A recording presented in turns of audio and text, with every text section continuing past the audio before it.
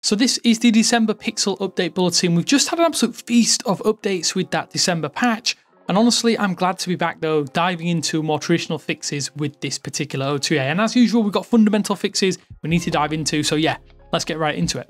Quickly though, I've got a favour to ask you before we jump into the nitty gritty of these fixes and those new features. If you're enjoying this video or you enjoyed this type of content, then please hit that subscribe button. It helps me out more than you know, and you'll be joining a growing community. Cheers for that.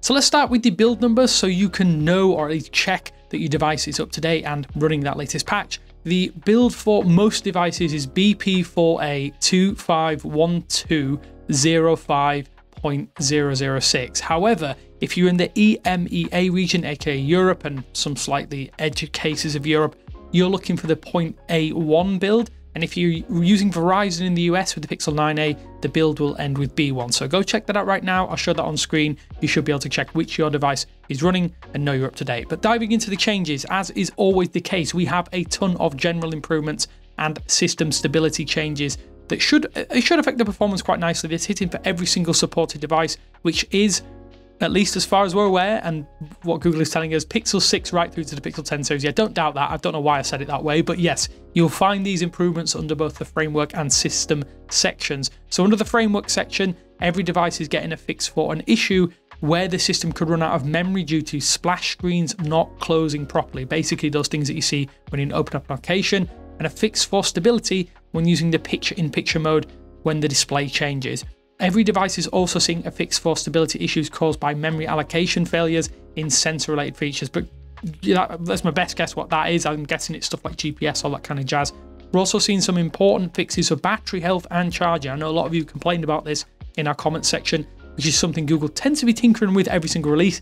Every single device is getting a fix for an issue where the battery icon displays a blank or a question mark in the status bar at certain times, as well as a fix for where the battery's 80% charge limit setting may not fully work or may not actually apply after you've gone and changed that setting, which I think is really good because I think a lot of people out there really like this feature. It should, in theory at least, help improve your battery life in the long term, although that's debatable. But yeah, it is something that should now be working with this OTA. And sticking with that battery theme, there is specific Wi-Fi improvements which should help improve the battery longevity. So connection stability, connectivity, all that kind of jazz should be improved with the Pixel A8 Pro and 8a, although Google hasn't listed a fix for the Pixel or all Pixels here. If anyone else has had a problem with Wi-Fi not connecting or disconnecting and then forgetting a network or asking you to reconnect when using known networks, let me know if you still is encountering that issue, because I've seen this on my Pixel 10. I'm hoping that this has fixed this update, but yeah, there's no note of that. It was supposed to be fixed last month, but my 10 Pro seems to be having more and more issues with this. I say more and more, it's pretty infrequently, and I have to just reset the password or reconnect to the network with another phone. It's super annoying. Let me know in the comment sections below. It's an annoying little issue. Hopefully, if it isn't resolved here, it will be resolved in a future release. So under the telephony banner, basically calling, texting, all that kind of jazz, we have a major fix for the Pixel 6, 6 Pro and 6a, which resolves instability and intermittent problems with emergency calling functionality in certain scenarios. I know Google likes to say certain conditions, but yeah, you tell me what that means. This is something that was also addressed for every device with the November update, but it's good to see this being followed up on with more specific fixes for this older generation, because emergency calls, well, they're literally life and death situations, so it's good to see Google putting their money where their mouth is and fixing this. Additionally, all supported devices are getting general improvements for network connection stability and performance. So I hope that adheres, or at least fixes the thing I mentioned just briefly a moment ago with the Pixel 10 series, but again, I don't know at this stage. I haven't had long enough to thoroughly test this. Moving on to the display and user interface though, there's a lot of fixes here. Every device in the lineup is covered. Specifically, there is a fix for an issue where the screen doesn't immediately respond when you actually attempt to unlock from the always on display if you have that active. There are also some general improvements for performance and stability in UI transitions and animations across the board, which is always nice, as yeah, Pixel has always been known for having great animations, smooth, consistent experiences as well. We do have a long list of user interface fixes for every single device as well, including issues where the keyboard would sometimes flicker. I never saw this myself, or would fail to appear, which I do sometimes get when searching in the app drawer, and where Google Home controls could launch with a blank screen as well, which again is annoying if you're someone like me who has a lot of Google Home connected devices. You'll also see fixes for screen freezing when using gesture navigation, an issue with message notification sounds not playing if you have your phone on loud, which you're a bit of a psycho if you ask me if you have that on, and a fix for swipe up gestures failing to trigger overview or on exiting applications. The notification shade also has a little bit of love here as well, with fixes for overlapping UI elements that you might have seen, and an issue where it would incorrectly display the quick settings shelf after unlocking your screen.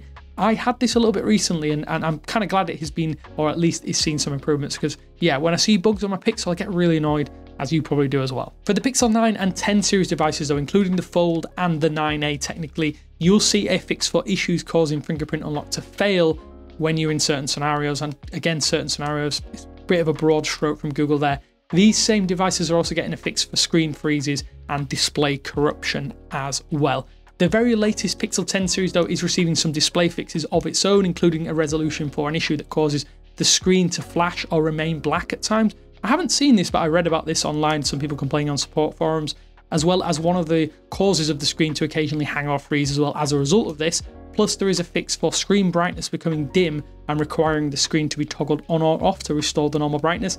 This, to me, when I've seen this, has been when it gets really, really dark and you go to a really bright area, and then the brightness level just stays really, really low, and you can't necessarily do anything until you just lock and unlock your device again. It's an annoying problem, but at least there was a temporary fix. But yeah, it's supposedly fixed here with this OTA as well.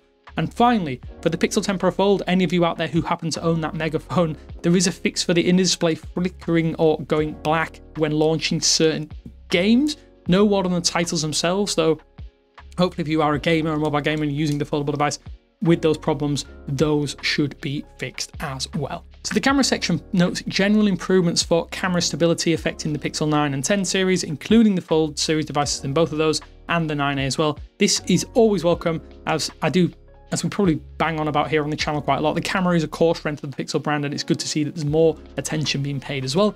And for audio, the same group of devices, the Pixel 9 and 10 series and the Fold and 9A again, are getting a fix for issues occasionally causing audio crashes. Not seen this myself, not read about it online, but yeah, it seems to be something that has been fixed according to the OTA notes. Every single supported device though is receiving a fix for issues occasionally preventing connections with certain Bluetooth devices or accessories. This is super frustrating if you have lots of accessories, you want to connect them, trying to pair.